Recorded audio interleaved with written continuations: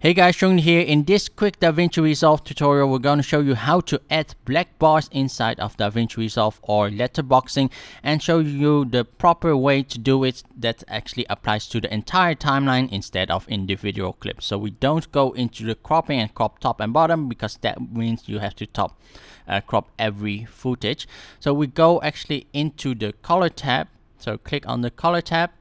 And then here on top, this we change from clip to timeline, and then we go to the second to last icon over here, and then we have here on output sizing, and we have this blanking. So at blanking we actually change or add a crop.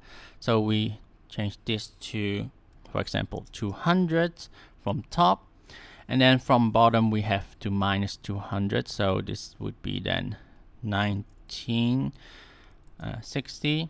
So now we have top and bottom, we have a black bar, and if we go back into the edit, we have here on both clips, we have this black bar applied.